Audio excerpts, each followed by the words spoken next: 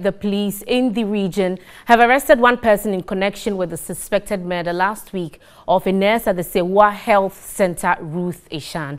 Meanwhile, the Ashanti Regional Security Council has urged residents, particularly women, to take their personal security serious as the police step up surveillance.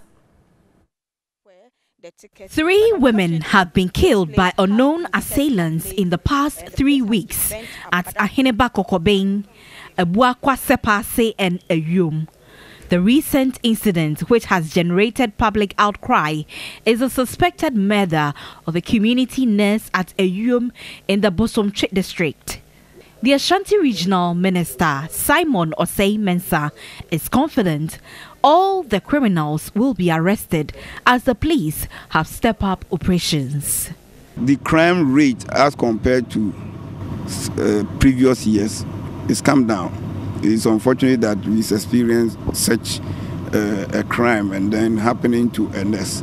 The police is still investigating the case, and when they come out with the final report, I can give you full briefing as to what happened.